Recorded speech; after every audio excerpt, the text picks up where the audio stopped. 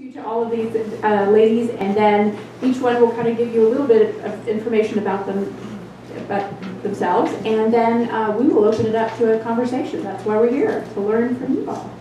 So, Tricia Clark is an emergency response advisor for Aramco Services, and she manages maritime operational risks and business resilience.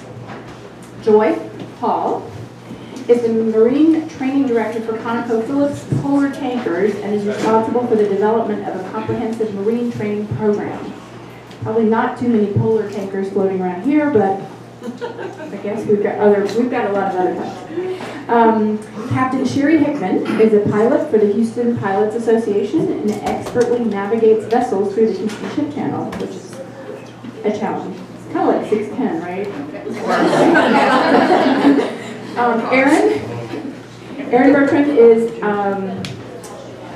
MEBA Gulf Coast Vice President and leads operations at the company's Houston Union Hall.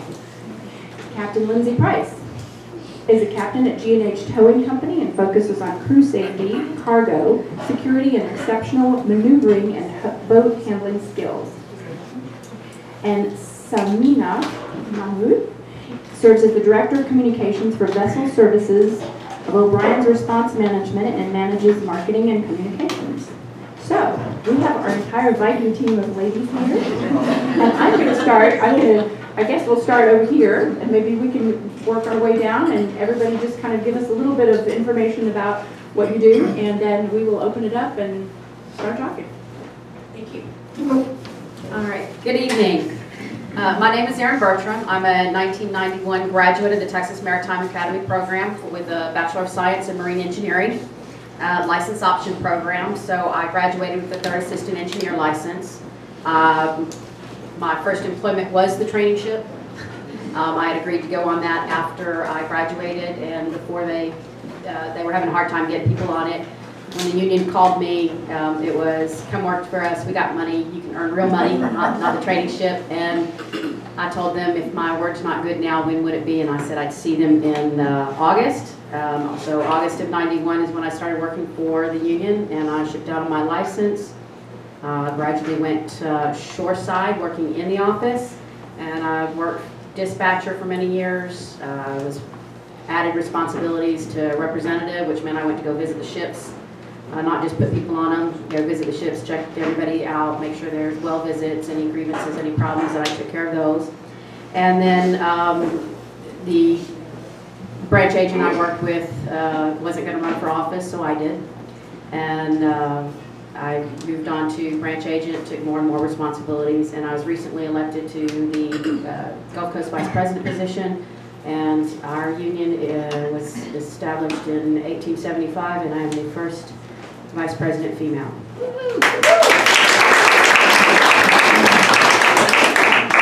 As stated, my name is Sherry Hickman. I'm a pilot on the Houston Ship Channel currently. I've been there 23 years. I graduated from Maine Maritime Academy in 1985.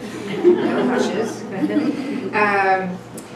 Started working as a third officer for a company, Marine Transport Lines. Worked my way up to second officer with them in 2 years. And the following 7 years, I worked for a company called Keystone Shipping Company. I was the first female master for that organization, bringing the ship usually on the East Coast, but I did go around the world.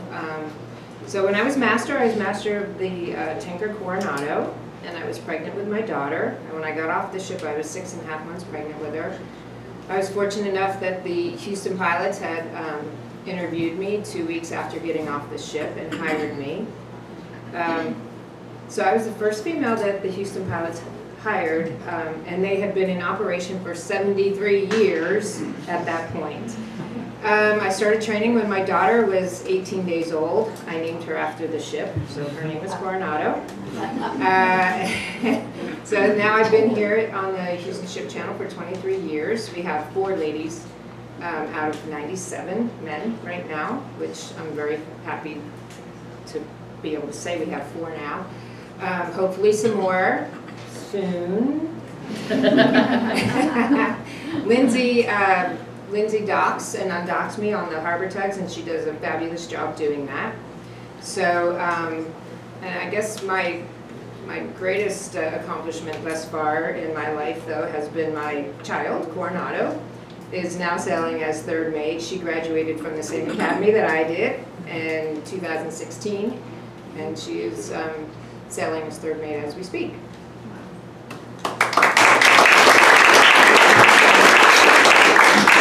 Hello everybody. I apologize in advance. I have a scratchy throat, so I might be coughing a little bit while I'm talking. First, thank you to Houston Maritime Museum for having this event. I was just reading an article today where they were talking about how important it is to talk about women in maritime because of the gender person difference in this industry. So thank you for doing this, and thank you for showing up, and it's good to know that there are so many people actually interested in knowing and learning about this. So as she said, my name is Samina Mahmood. I work for O'Brien's as Director of Communications. I've been in maritime about 8 years, and I've worked for about like 6 or 7 different companies from that time period. But that is within one company. I moved around a whole lot. I got in the industry just by luck, and a very good luck, I would say, because I really enjoy this industry, really fascinated by this industry every single day. I used to work in finance industry, and I knew that there was something that was not right being in that kind of role. So I took a sabbatical for 6 months, and once I started looking for jobs, Crowley Maritime, which is a huge Jones Act company here in the United States, they gave me a call. They were pretty much the first one to interview me, and they hired me as a marketing analyst, which again, it was a very different industry that I was entering into, but it's from there on, I just moved to several different positions within the company. After working in their Houston office, I was recruited by their salvage organization, Titan Salvage, in Florida. So I moved to Florida and I worked with them. And I worked on some really fascinating projects around the world, get to travel the world. The largest project I worked on was Costa Concordia, which is the largest wreck removal project ever undertaken. So I was part of that. So there were very challenging role that I had to deal with in that organization, but it was just such a fantastic experience. I don't think I will ever trade it for anything else. And after that, they needed somebody to run an organization, again, it is all within Crowley, that was basically providing the salvage and marine firefighting services in the United States for the OPA 90 regulations. And they needed somebody to head that organization. So they moved me to Houston and they said, we want you to head it. I'm like, okay, and I did. And again, very interesting experience because I had to deal with a lot of international ship owners around the world. Again, get to see the world, get to meet some fascinating people in this industry. And then I exited that company and then started with O'Brien's, which is my current job, and I work as the Director of Communications. So I do not really have any impressive maritime background like these ladies do, but I think I've done pretty okay being in this industry, and I think I'm so glad that I took the sabbatical and I took that break and I applied for something that really turned into a great experience of my life. And I think one thing about this industry that I really cherish is that there is always an opportunity to learn. If you are curious and if you're willing to learn and if you're willing to work hard, there's just so many opportunities in this industry, and also it is so global. So I think I enjoy my career in this industry, and I hope most of you are planning to be in it or have been in it and enjoy it as much as I do.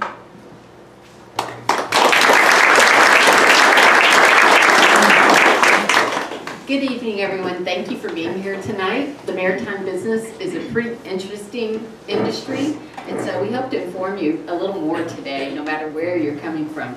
My name is Joy Hall, and I work at Conoco Phillips, which is an energy company. They actually have a shipping arm, which is called Polar Tankers. And those vessels, there are 5 that go from the north slope of Alaska carrying crude oil down to the West Coast refineries, to Hawaii, and then to Singapore and Southeast Asia occasionally. I also graduated from Texas A&M at the Maritime Academy in Galveston 23 years ago. After having worked in healthcare, I have a Bachelor of Science in Psychology and a Bachelor of Science in Marine Transportation. So a lot of people laugh and say, wow, those two are kind of related. And I said, yeah. Especially when you work as a girl on a ship. They're in much in need, you know. And so when I got out of school, I went ahead and worked in the Gulf of Mexico as a third officer. And I did ship-to-ship transfers. That's when two ships line up next to each other and they pass cargo, which is typically crude oil or some other type of product for the larger ships that can't make it into port. And after I did that for a while, I became an officer at the American Maritime Officers Union, and I worked on ships all over the world. I worked in Southeast Asia a lot, down in Australia, in the Med, and then I finished my career in the Middle East. So I sailed for 10 years through a chief mate's position, and I held an unlimited master's license.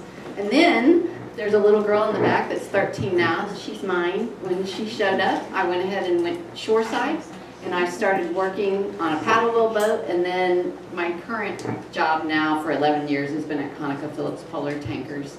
And I've been able to transition ashore and still stay plugged into the industry with all these wonderful people in the room. And what I'm doing now is talent management and ensuring credentials for people that sail on ships, making sure that they have the regulatory requirements and that we have talent and skills for people operating safely around the world on our ships.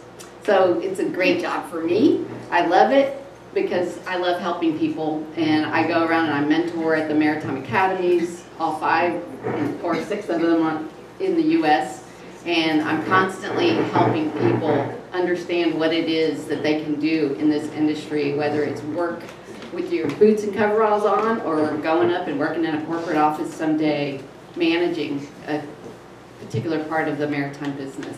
So if you guys have any questions, just let me know afterwards. Thanks.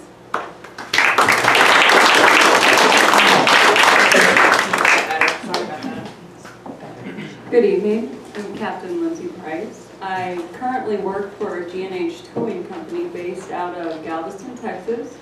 I am a 2007 graduate from SUNY Maritime College, and I kind of fell into the industry. I'm originally from Colorado and went to New York City for school and didn't know much about the maritime industry. Figured it out when I went to the Maritime College, and by the time I graduated, decided that I loved the sea and I loved sailing, so I took a job offer with G&H Towing Company. I've been there for 10.5 years now. I was the first female officer employed and also the first female officer promoted to captain within the company. I currently run on board one of the brand new tugboats that we have. She's about a year old now, and I spearheaded her from the time that she was in the shipyard all the way through delivery. I have a quick video to show you that is what my day-to-day job is. And as Captain Sherry said earlier, I work with her day in and day out on the job. I'm actually not sure the sound's going to work, so you might want to talk during it.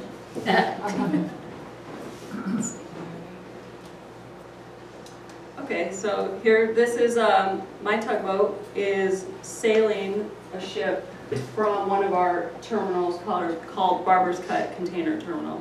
And so the pilot, like Captain Sherry, would be on board directing me what to do.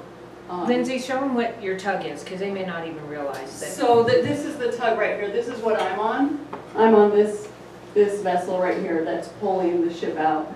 And as you can see, there's a couple other tugboats. There's one in front of us that's going to go get this other ship going into the Barber's Cut Terminal. And in this video, you see about 5 different vessels.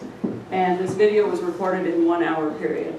So that's how busy the Houston Ship Channel is, especially at this terminal, the Barber's Cut Terminal. Does the tug actually move the big ship anywhere? Yes. How much? I mean, it's like so small. Got big engines, I understand, but A That's such lot. big A lot, ship. a lot. That's what it really does, huh? Yes, and the slower our speed on the ship, the more she can move us. It's like the pit bull of the ocean. Correct. They're a great extra rudder. Yeah, so how many of them usually pull it in? I mean, good, just one or maybe, I've seen them sometimes there's 2 or 3 around. Tugboats. Generally, there's 2. 2, okay. Sometimes 1, sometimes 3. We'll ask more questions afterwards. Okay, sorry about that. No, you're fine, you're fine. He wants a mic. You're fine.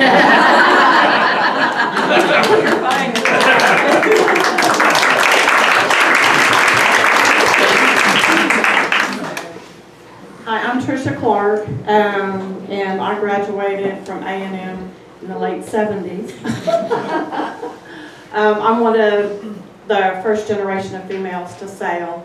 I started my career in the same path that Joy did on the tankers that were hauling the first crude oil that came out of Alaska down to the West Coast port, Panama. At that time, we could not export Alaskan oil, so we stayed pretty much in the States. So I also did that for 10 years. Then a little thing called the Exxon Valdez came along.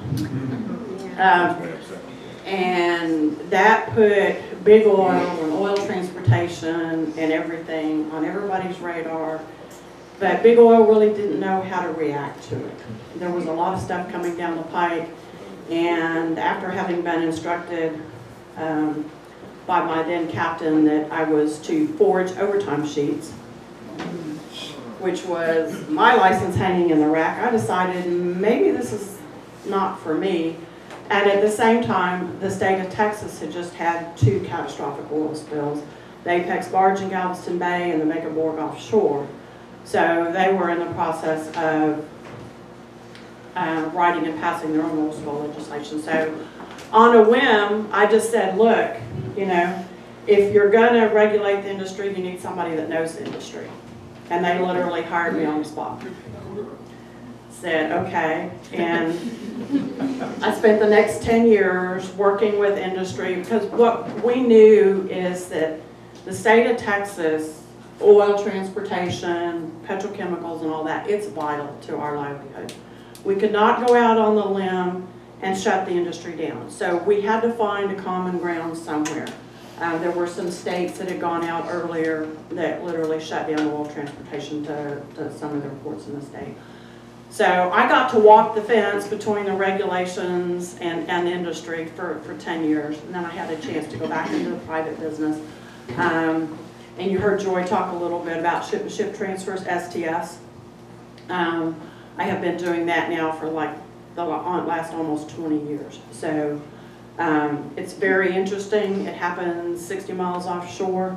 But that's how the majority of the foreign oil gets to all the various ports. So I gained expertise in that, and then my company realized, oh, you know, she knows this. So I helped them put together a safety management system as well as a quality management system to make sure that that operation is done as safe as possible. And we don't have any Exxon Valdez's offshore. And we haven't had, so I like to say I had a part in that. And I now work for Saudi Aramco, and the majority of their oil, which comes over, is also transferred in the same way. So, and as part of doing that, they said, well, you do such a good job auditing. They also have me now doing business resiliency. And if you drive around the corner of 610, you will see that that's our building that we lost during Harvey. So I had to relocate over 500 employees, find them places to work, and we're also in the process of trying to find a new place to work. So it's an interesting transition, but you know, it just, for you up and coming, you know, your career path doesn't have to be this way. You can do all these little jobs. And I guess if I had to give anybody any advice, it's have fun doing what you're doing. When you're no longer having fun, it's probably time to re-examine what you're doing. So.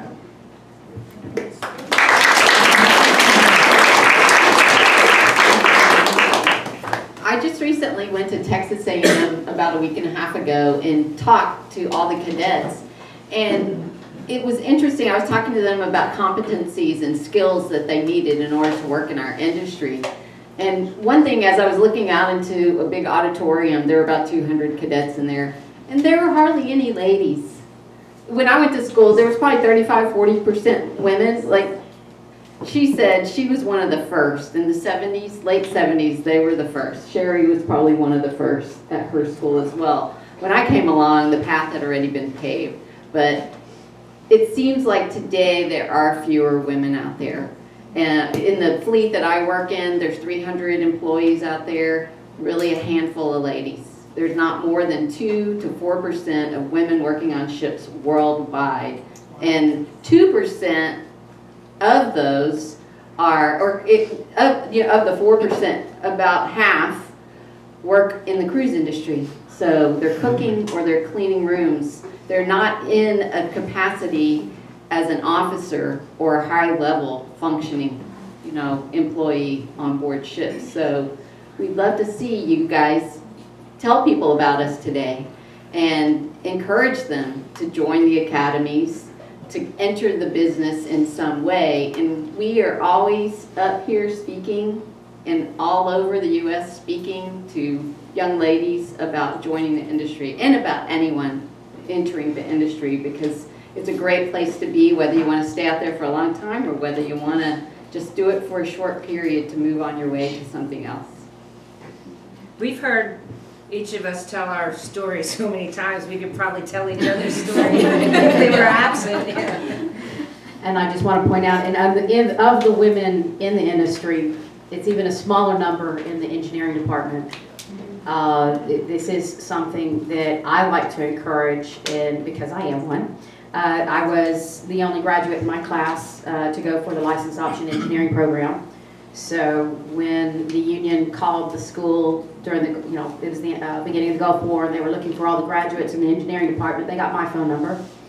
And that's why they were calling, looking for me, and I was having to tell them I'd see them in August. And it's one of those things, if you have someone who's interested in the math and sciences, engineering is a great career.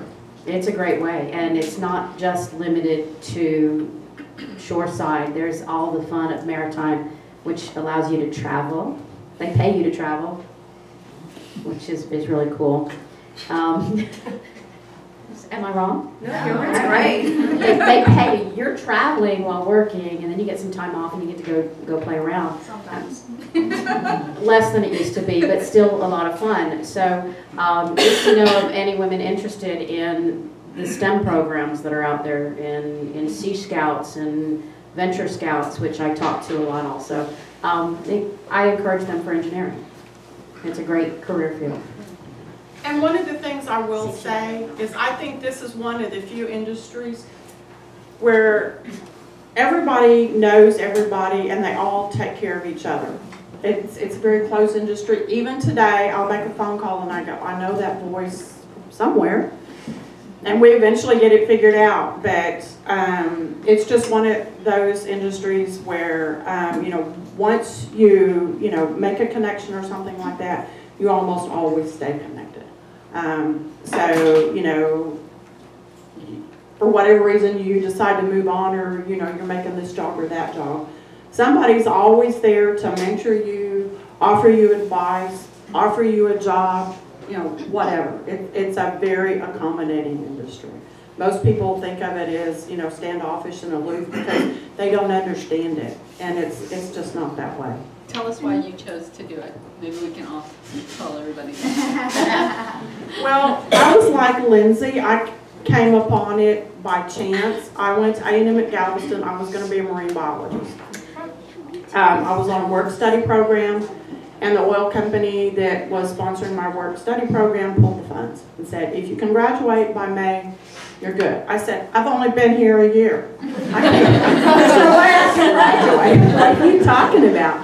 So associated with the college is the Maritime program. And I said, well, if I go over there, I only have to pay $5 an hour instead of the $27 I was paying in out-of-state tuition. So I said, okay, I'll be a sailor.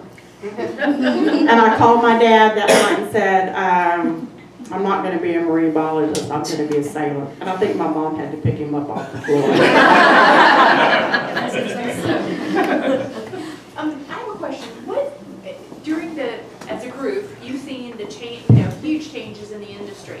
Can you tell us a little bit about where you think, where that things have really, really improved and where things are still sticking and things are just not evolving the way they should based on, the business that's out there? You started one way where you were like the only person in your class. Where would you? So the advantage of being in a union, which where I started, is you're not getting a job based on your gender or your color of your skin. There is no bias there. Do you have the license? Are you qualified to take this job?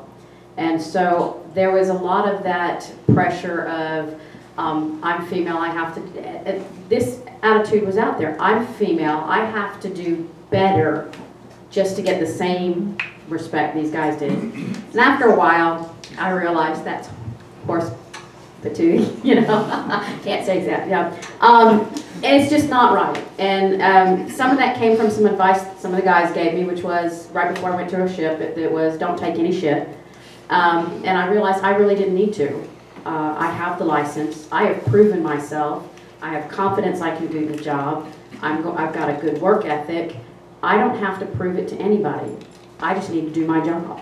And so that's been one of the really great things about this industry is it's based on, or at least from what I've seen, it's based on what license do you hold? Are you qualified for the job? And it doesn't look at anything else.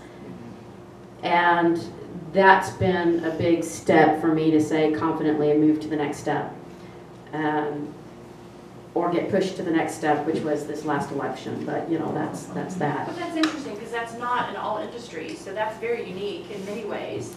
That if you have the license, if you're qualified, that you don't have there aren't the prejudices that there might be in other industries. It sounds like. Oh no, they're there. But I don't have to play into it.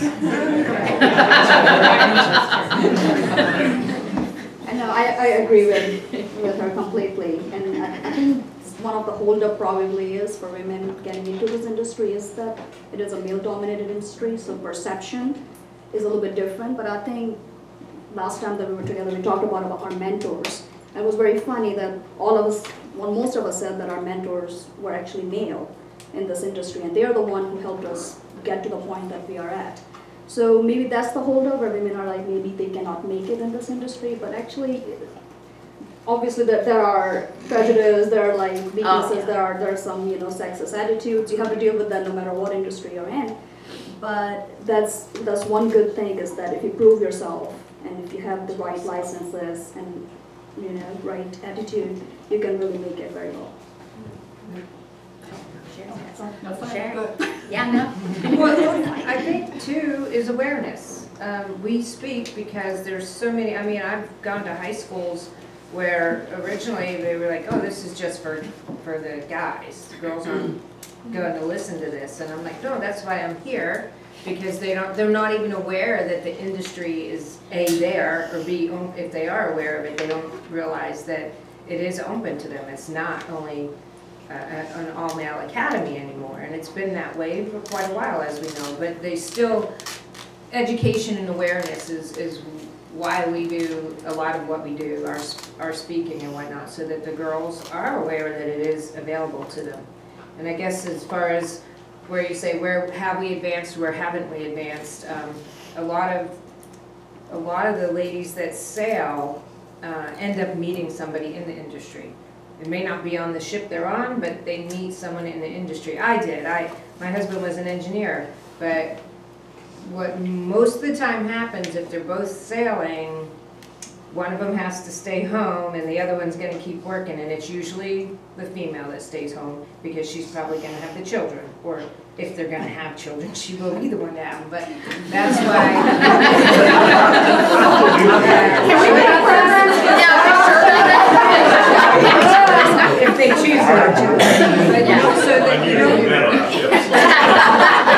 don't see the ladies advancing because of that. Not because they don't want to, because the choice was either stay home, and I'm not saying it was a forced choice, it was a mutual choice, but that's why you don't see them advancing, because they've met somebody that is in the industry that they like and understand. But so that's where we have become stagnant as far as I see.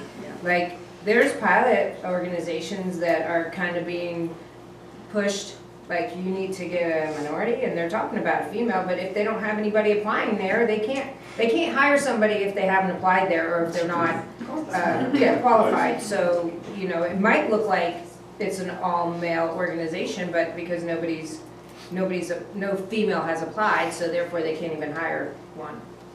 So that's where we're still kind of staying a little stagnant.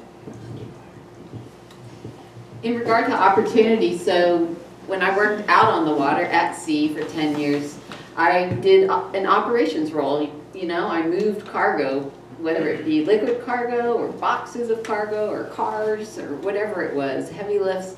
That's what I did, an operations role. And as I was out there, I didn't realize that when you come ashore, a whole range of things come into your vision and allow you some new opportunities. So when I started working for an oil company that had a shipping firm, you know, I could do project management work for marine related projects like Arctic technology, how to bury a pipeline there, how to work on offshore platforms and use all the vessels that play into that operation. I was allowed to do so many things like open LNG facilities around the United States that hadn't been done in probably 30 years. And so when you come ashore, if you are someone that says, yes, I will, yes, and you have your credential and you've had some operations experience, they'll allow you to move around into these really cool roles. And then over time, when you work for a global company, you can work wherever you wish. You just have to tell them every year what it is that you'd like to do. And they line you up and they introduce you to people that can get you there. And, you know, now I'm doing exactly what I love to do, is working with people on ships. I know what they do. We can talk the same language, and I help them to get to a better place in life. And one thing of what Erin said is the wages are commensurate, whether you're male or female in our industry. Whether you're a female pilot or male pilot or a tug captain that's male or female, we're all making the same amount, which is awesome. I don't know of many other industries that allow that. And I just wanted to say, in my time at my company, G&H, I've seen that a lot of my male coworkers are more accepting of females. So I was the first female officer, and they were kind of on eggshells around me when I first started, but now, you know, I've been around for a while, so I'm just one of the other guys. And we currently have 8 females working at G&H, which is more than we've ever had, so I think it's great. I bet we have lots of questions. Do you guys ready to? How is getting into a maritime academy different from getting into a university, regular university? The maritime academies are different in the choice of program that you're in. So Texas Maritime, I'm going to take it from that basis. Texas Maritime is part of Texas A&M, and the Galveston location is their Maritime Academy. It is not the only people that attend that campus. And so there are people that are getting an engineering degree that are not licensed options. So they're in the same courses that I'm in, but I'm taking additional courses that get me to shipboard work. And I take a summer trip on ships to get my training on the shipboard experience. I transferred in from another university. I went out of state because, you know, older brother and sister still lived at home, and I was going to college and said, if y'all won't leave, I will.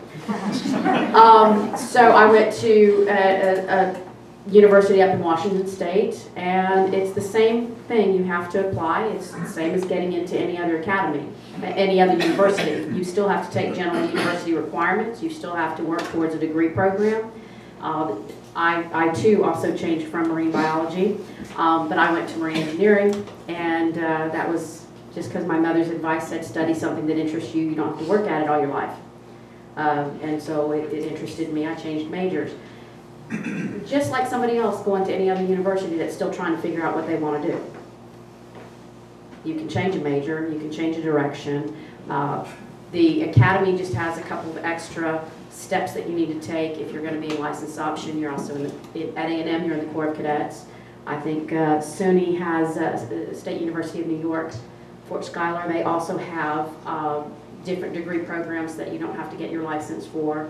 There are 6 state academies and the federal academy, and I think the federal academy is everybody's licensed option. I don't think they all go to CEDO. No. No, not anymore. Okay, that's pretty much the same. Yeah. Pick a major. All right, questions? It's been touched upon a lot about the lack of visibility of women in the maritime industry. Yet I've met many graduates from California Maritime that went into the Navy.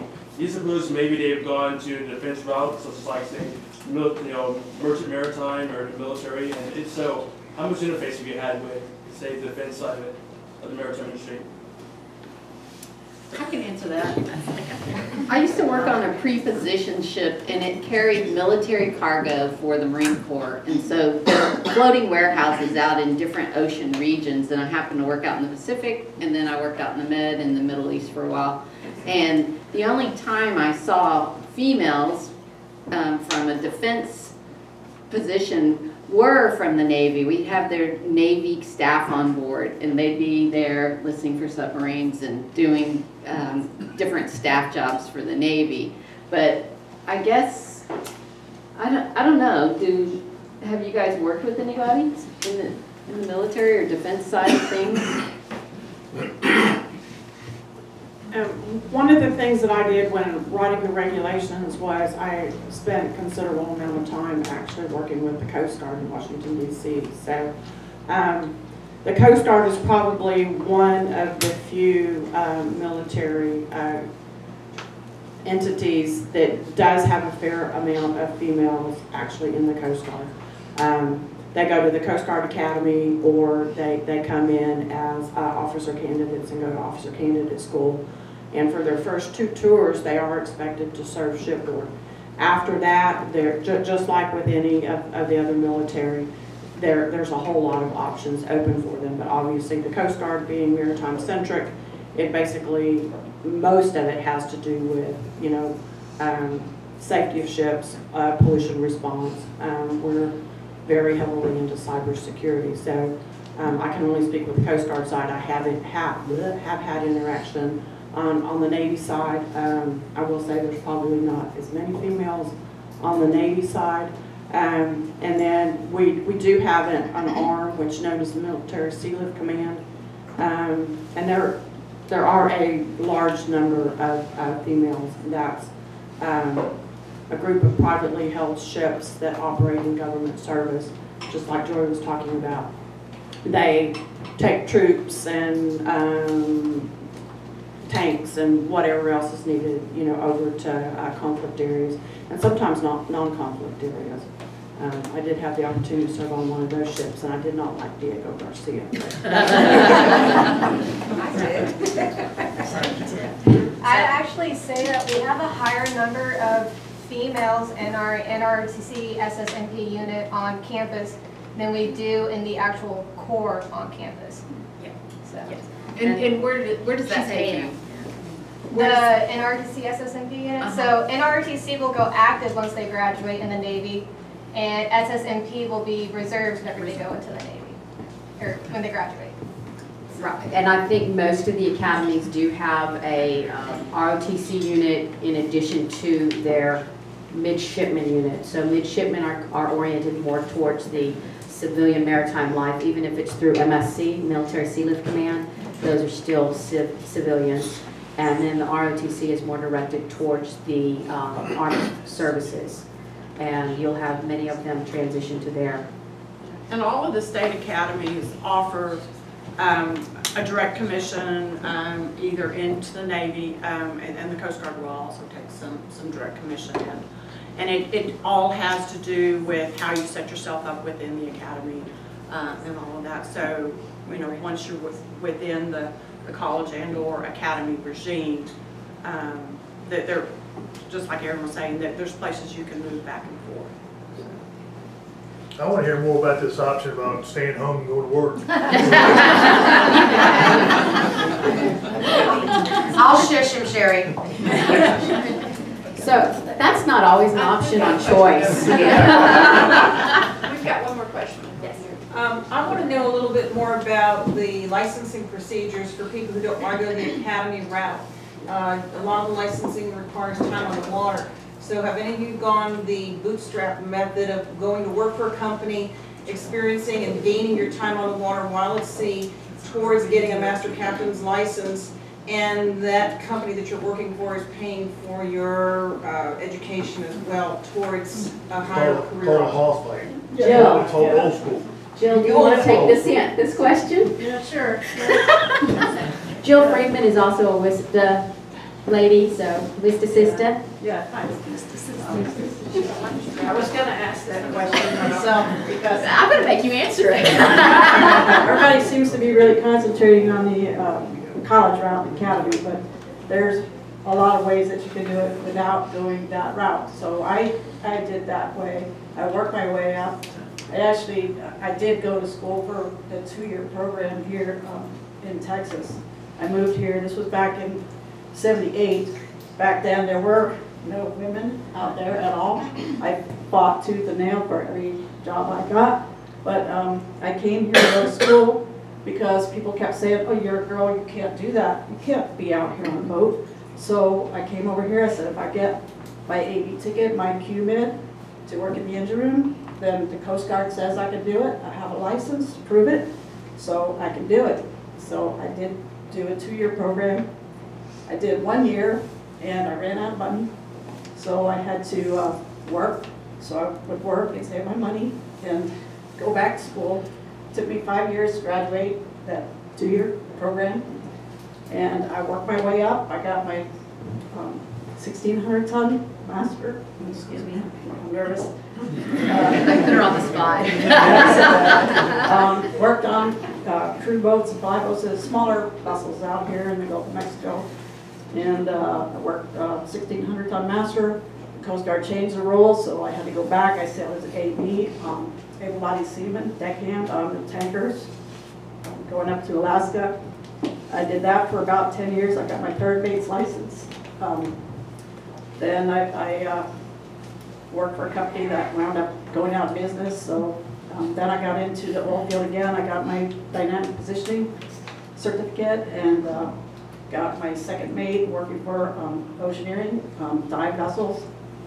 And did that for a while and then worked my way up. I wound up having to take all these classes for SDCW. They're like a week or 2 at a time. And earned my chief mate's license that way. And eventually got my captain's, my master unlimited. And so basically nobody really paid for me to go to school. I paid every penny myself. So it can be done. It takes longer. But it definitely can be done. And if you just want to get out there and be on the water and do the work, that's a good way to do it. I really love my job. I love being out there, and I've been more than 40 years out there, and I still really love it. I can't think of anything else that I would rather be doing. So it's definitely awesome.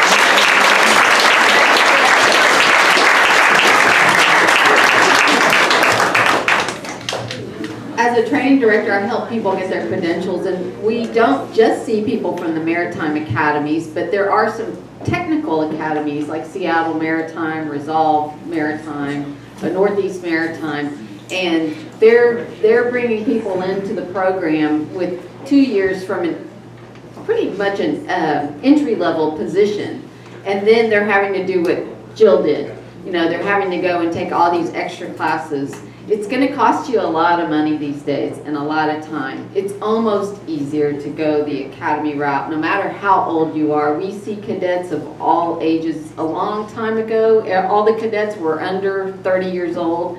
I was one of the older cadets when I started out at the academy because I had already gone to school.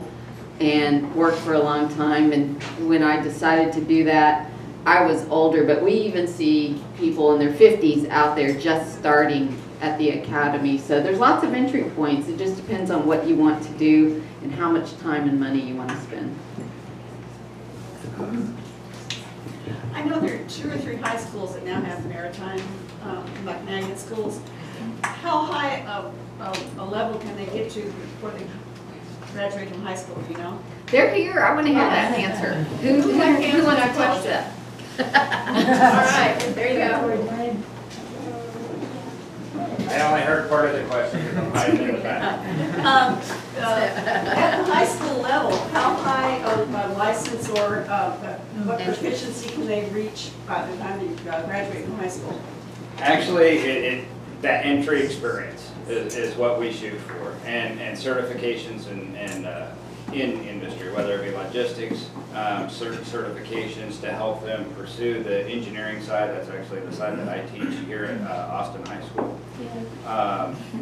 But the problem is the TWIC regulations and enforcement of TWIC and getting them the being 18 is a whole different thing, retired Coast Guard. So a whole different thing on what the regulations say is 16 and then what they enforce is 18. But so when you get into TWIC regulations or even a lot of the CFRs, even just driving in logistics, driving forklifts. So basically what we shoot for here locally is to get them some certifications, get them experience, bring the students to things like this, get them exposure, and then just engineering-wise, we get them certifications on engines and hydraulics and things of that sort. So it will make it correct. They'll be able to have an easier time at taking the test and everything. I mean, ultimately, our goal is to shoot for QMed, say engineering-wise, shoot for QMed.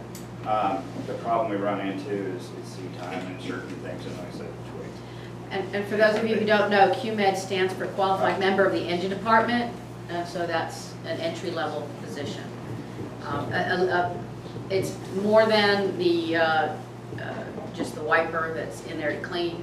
It is a qualified member, so getting that qualification is important for being promoted, and their seat time with a QMed certificate works towards their advancement, towards getting their engineering license. So it's a matter of days on a ship while holding the credential at that point to move on up. And then with that real quick too, just on the side note, is it's ever progressing, just like industry or anything else, is we have our goals and what we're looking out for. So even on our deck and operations side that we teach over here at Austin, is we have a $500,000 simulator up there. Currently, right now, it's not Coast Guard certified, so we can't give them seat time, but we're working with Sandjack and a few others. So a lot of it's contacts in the industry and getting backing and support and working with them on their lobbyists and everything else to try to get that locally. Houston being, a huge, fourth largest city and one of the largest tonnage ports in the nation. So, you've heard us talk a lot about STCW. That's the standards of watchkeeping and certification.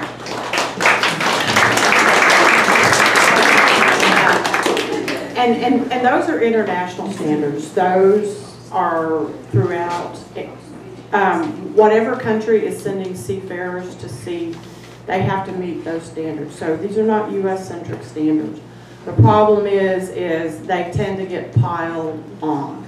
So when I graduated and I was moving up through the ranks, when I moved from third mate to second mate, I had to take the week-long exam, had to renew my radar, I had to get a physical. Well, by the time I was even considering my master's license, which would have been in the late 80s, now we're into drug and alcohol testing and all this. And then we have the Exxon Valdez and a couple more things, and then STCW came along.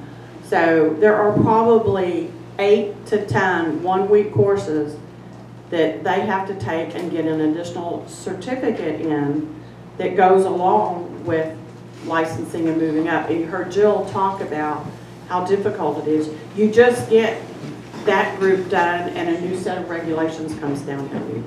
So it's an ever-changing environment, and it's very hard to predict because it is internationally driven.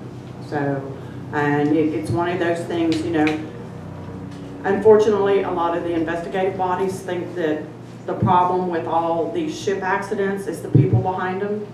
So they keep saying, oh, well, we got to make the people better. Well, you know, people are going to be people and things are going to happen. But, you know, in the shipping industry, that's just unacceptable. So, you know, we've about unengineered or re-engineered all our ships, and I guess now we're going to have autonomous ships. So, That's what they say. So I don't think they'll get there. Where do all these certificates come from? Talk about, it must be 1,001 somethings. Sounds like it, but I have no clue. As a mariner, you'll have a binder, a 3-ring binder of certificates, from firefighting to, you know, jumping in a pool, doing basic training, to reviving people, to security. That's what I do. I make sure people have every single credential based on their billet. The Coast Guard approves a lot of the courses, and, you know, the International Maritime Organization requires us as mariners globally to have certain basic training skills. And depending on the billet that you serve in, and the type of vessel that you're on, and the company that you work for, and if the company is a contractor, you have company standards, you have maybe some government entity standards, you have local standards and requirements if you operate, especially on the west coast of the U.S. So it's funny, when I went to A&M about 10 days ago, I showed them, you know, what it looked like for them in their curriculum for 4 years. And then I said, that's 4 years, and it gives you the credential that you get from the Coast Guard. And then I showed them, if you come to the company I work at, what you need to take to get certain certificates, and then what you need to take as a corporation, and what you need to take when you're going to just work on those ships specifically. And it's a plethora of training.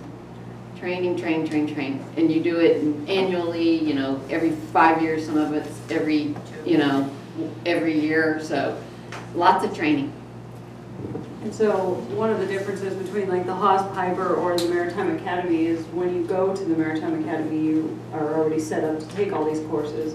And by the time you graduate, you have all your STCW courses completed. If you go the Hawes-Pipe way, you're responsible on your own to figure out which courses need to be taken, where you can take them. And there's certain academies. We have one here, the San Jacinto Maritime College, that a lot of people go to that offer these courses, and there's other ones throughout the United States. But also, after you graduate, you have to keep up with the standards, because, like Tricia said, they keep bringing out more and more courses, and I'm responsible for myself to take these courses. And whether or not my company sends me to them, it's still my responsibility for my license to keep it current. 1 week of training typically costs about $1,000, and that doesn't include your flight and your hotel if you can't take it locally. So every time we send someone to a week of training, it's about $3,000 plus the amount of money we pay them for their day rate. Now with that in mind, I think it was the lady right there mentioned the Jones Act, and just a few months ago here, there was a gentleman here that gave a talk on the Jones Act. Coincidentally, just in the last couple of weeks, newscasts or what I heard in Congress, there's some talk about repealing the Jones Act. So what is your response to that? It was like, that's out of the blue, and I wouldn't know anything about it unless I'd been here a couple months ago. So that was, I think, 1920 for the Jones Act. Yeah. So there's some things floating around Congress about repealing it. So, the Jones Act has a couple of different scenarios, and it was not the problem in Puerto Rico. Let me say that again. It was not the problem. I think that's what it came up with. Yes, that's what it came up about. And it was not the problem in Puerto Rico. Please tell your congressman it was not the problem. So the issue with the Jones Act is if you have U.S. goods and you're going to pick it up in a U.S. port and deliver it to another U.S. port, it must be on a U.S. flag and crewed vessel and built. I think it's still that. So, and we're not cheap, but we're not the most expensive either. The Merchant Marine is an armed force for protection zone along your coastwise. We are national security as well. We all take an oath when we got our license.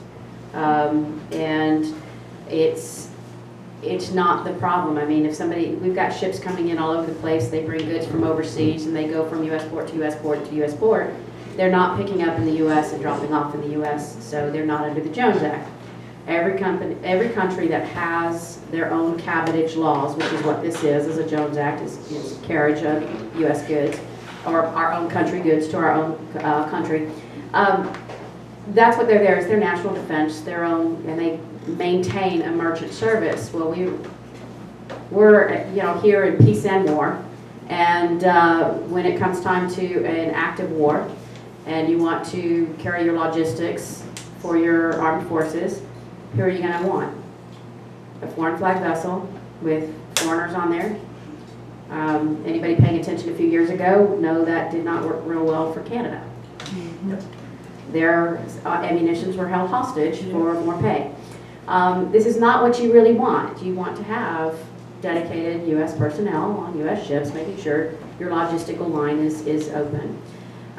The Jones Act is also, I was here for that lecture as well, and it also talked about how it was for the protections for their health and well-being, so that they're not abandoned. U.S. mariners are not abandoned overseas. So it's not just the U.S. goods from U.S. place, but that's what's being attacked when it comes to the senator from Arizona, who I really don't like, so I won't name him. And John McCain. I'm from Arizona. Okay, he named him, I didn't, but yes. And the Jones Act, when they waived the Jones Act for the 10 days, the maritime industry did get up in arms about it, and we were talking to us, and it's like, look, when it's for humanitarian aid, we don't stand in the way of that. We're going to promote that. This is our mariners, this is our countrymen who need help, but where's the need? The cargo is sitting there waiting for the infrastructure, not for the cargo to get into port. And believe it or not, one of our members from Puerto Rico just didn't even understand it himself, because he was saying, well, over in Venezuela they want to bring us aid and they can't. And I'm like, that's not true, they can. But they just can't get it off the dock. So it's not the Jones Act, and it's a very misunderstood act, and it's in the news a lot. And I think the waiver kind of stopped a lot of the talk, but now they're talking. Now there's in Congress people who are advocating repealing it, and that just would not be good for our national security either. That's what another part of the Jones Act, or a caveat to it, and probably nobody in here has probably ever even thought of it. Maybe the cadets have, but the cruise ships, they're all foreign flag. They come into Galveston. They can't just go to Florida and New York and come back. They have to go to a foreign port because the cargo is the passengers. So therefore they can't carry those passengers from one U.S. port to another without going to a foreign port. That's why they go to Mexico. That's why they go to Brazil. They're not doing that because, oh, that's somewhere where people want to go. They have to leave the country. They have to leave the U.S. and take them to a foreign port in order to be able to carry them. Hawaii has American flag cruise ships because they're not leaving Hawaii. And they're Jones Act. And so it's Jones Act. The cargo is the clients on board. So that's the way the Jones Act works, basically in reverse for the cruise ships. Otherwise, all of our cruise ships would be American flag vessels if they wanted to stay just on the coast. But they have to leave the country to be able to carry all these American passengers. Can you talk a little bit about the opportunity, talk about Houston, that's why the museum, one of the things we do is try to explain to people that come here that, that are not that familiar. I think there are people that get lost and drive around and make jokes about they drive over 610 and they look down and go, what is that? That's a ship. We're a port city, we're a huge port city, and the largest as far as tonnage in the country.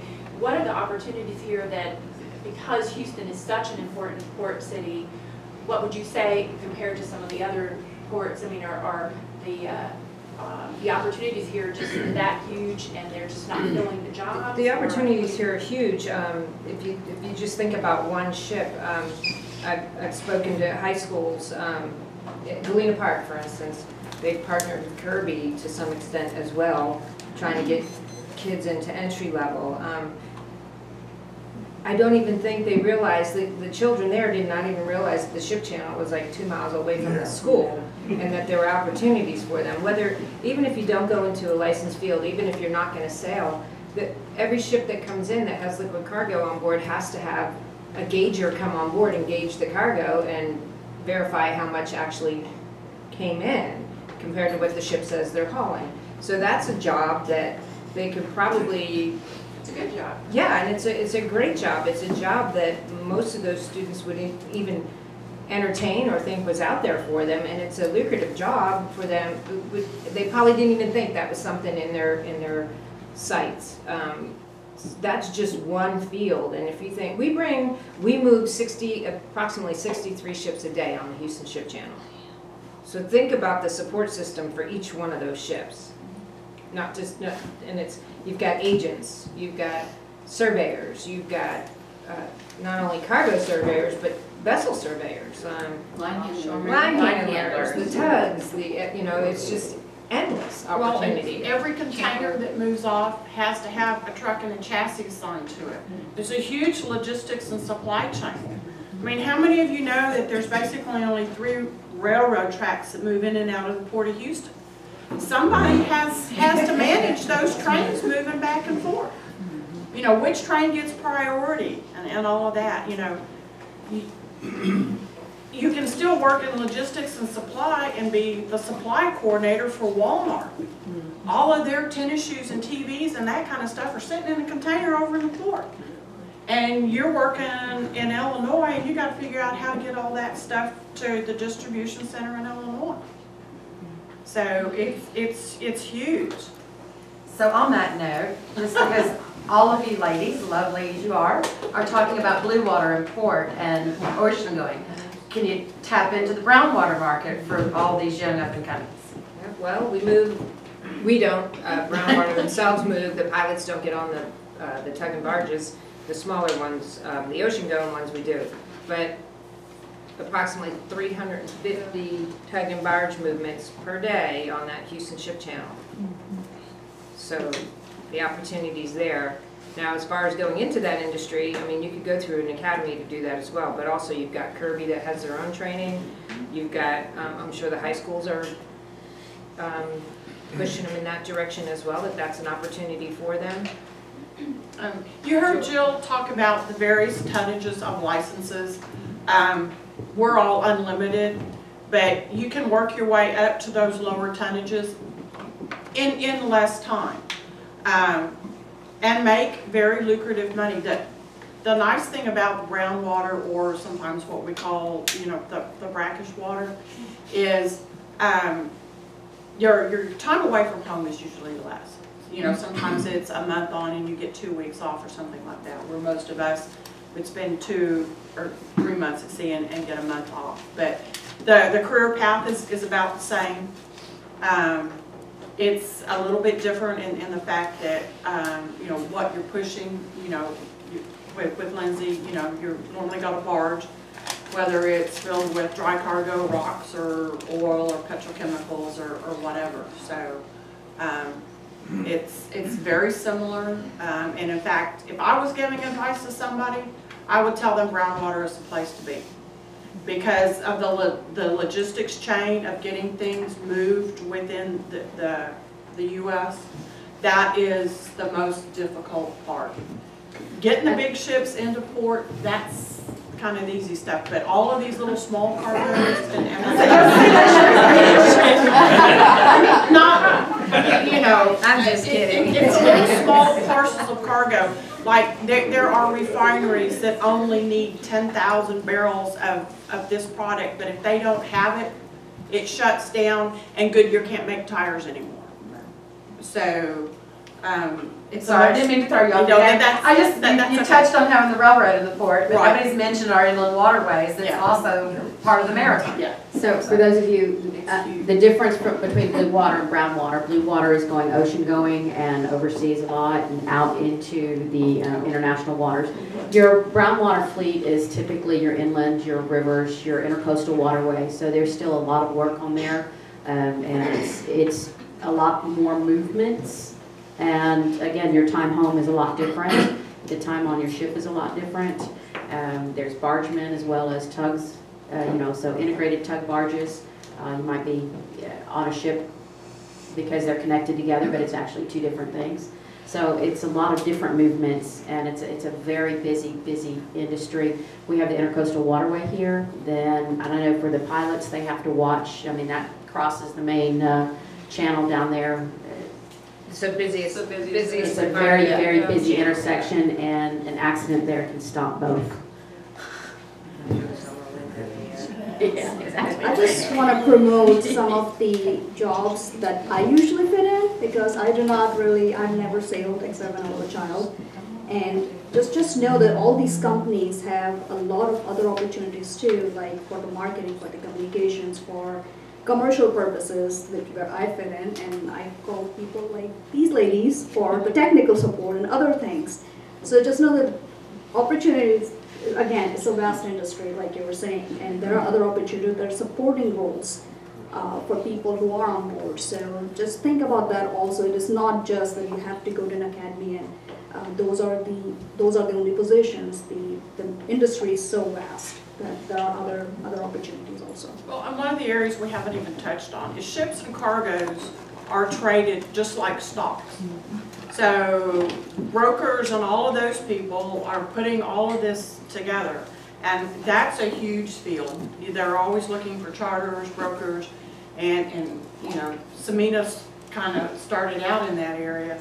But somebody's got to, say, well, I've got 600 tons of this to move and 300 tons of that. And somebody says, well, I got a ship over here. Somebody has to put all that together. And someone has to cook. Yeah. The most important job on the ship is the steward's department. Let me tell you, they're non-licensed, but they're vital. We are all part of the Women's International Shipping and Trading Association. It's called WISTA, and it's a global association with over 3,000 women around the world. And when we go to some of the events worldwide, it's amazing the women that you meet and what they do and the titles that they hold. They're a very, very high profile group of women. And so if you guys do anything tonight, I want you to go home and type in www.wista.net and take a look at who exists in the maritime business around the world. Well, thank you very much.